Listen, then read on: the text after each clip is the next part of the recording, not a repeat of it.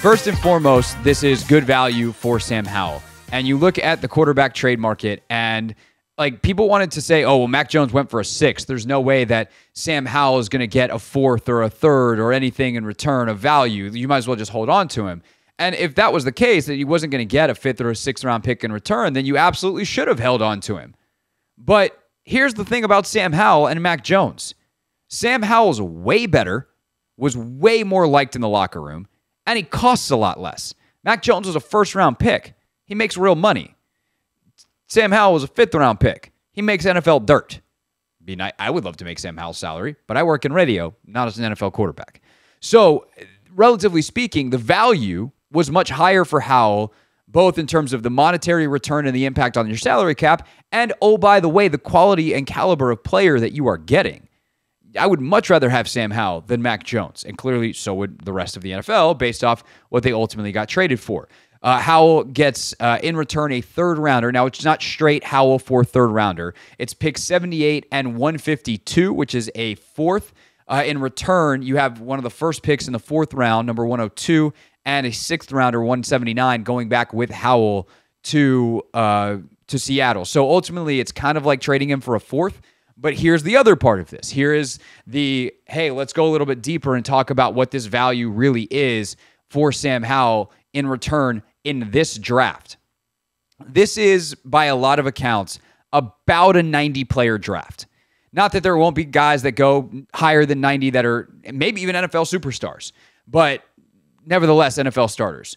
But the depth of this draft, because of the confluence of COVID years, NIL keeping a lot of guys in school longer, and kind of the end of the COVID years now in 2024. The last remaining guys who were like 6th years still have them. I guess for a couple of more years, you might have some guys who were freshmen and lost their 2020 season, or freshmen and lost their 2020 season that still have another year or two beyond what you would think they would be in terms of schooling.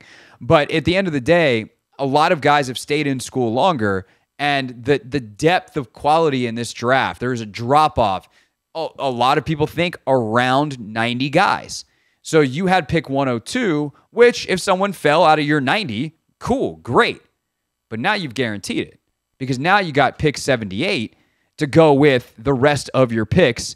You got 2, 36, 40, 67, and 78, and 100, by the way. You got that compensatory pick from San Francisco that came in the other day that we learned was pick 100. So you got 2, 36, 40, 67, 78, 100. That is 6 picks, really quality football players that you are likely getting in the top 100 picks.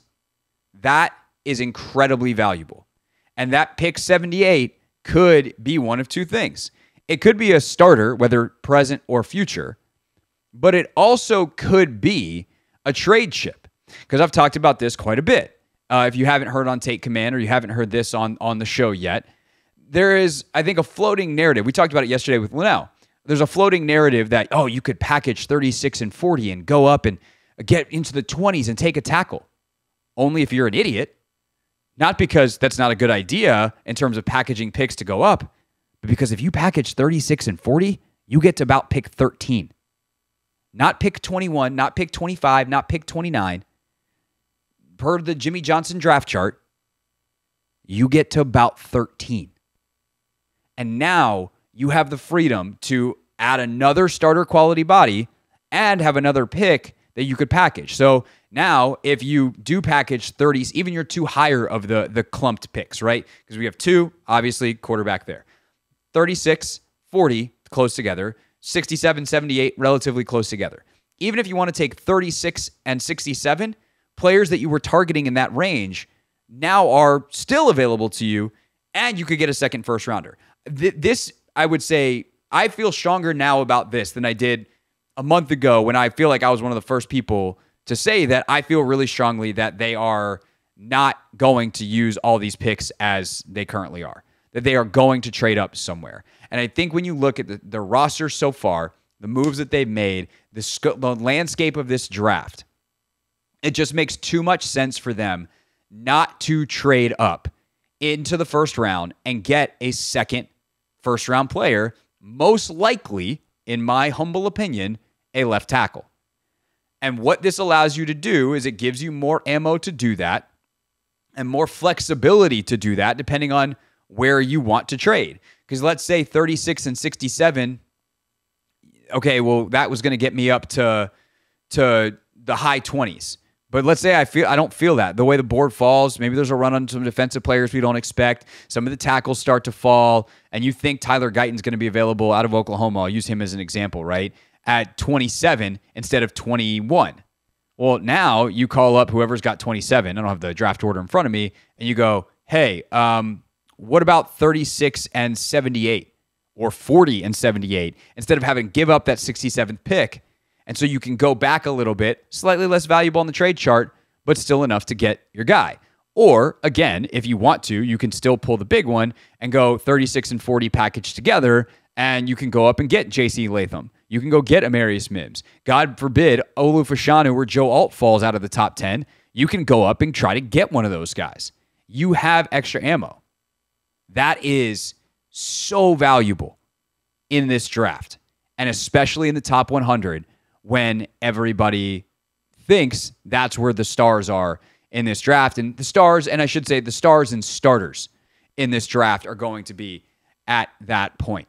So very, very exciting to me in terms of the return.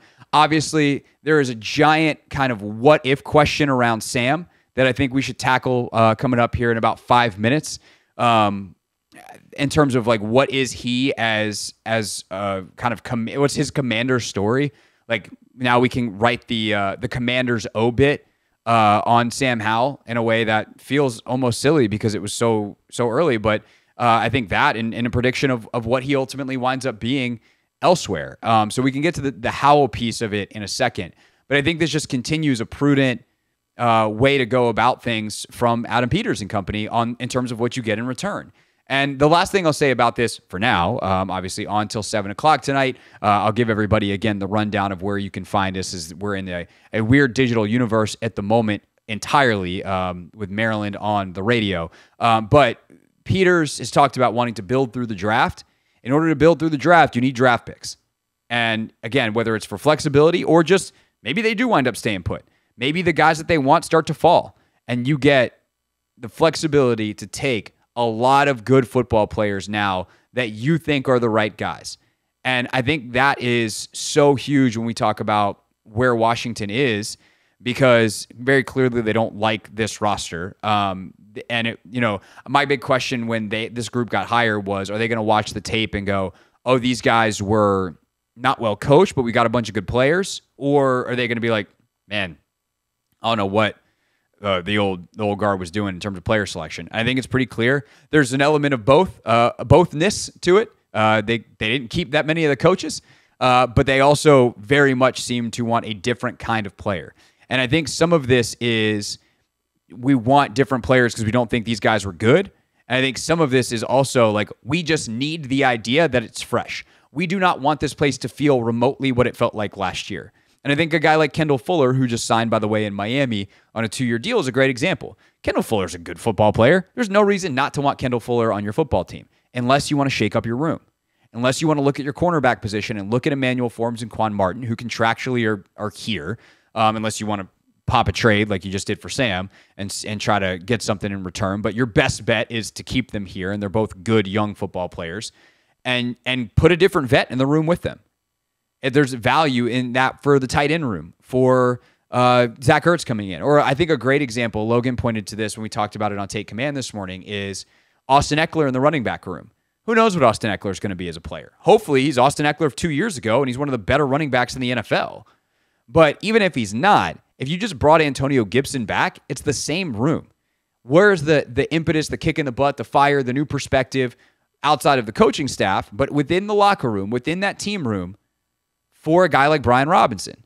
Now, he's going through all the offseason being like, shoot, I got Austin Eckler on my tail. That dude led the NFL in touchdowns a couple years ago. And he's a vet who knows and sets the example, and every single snap, every single rep, every single weight room workout, every single on-field workout will be setting an example for Brian Robinson to watch. And whether he's a hands-on mentor type or whether he's just saying, like, this is how it goes, that shakeup is real. And obviously, the most cost-efficient way to shake up everything is through the draft.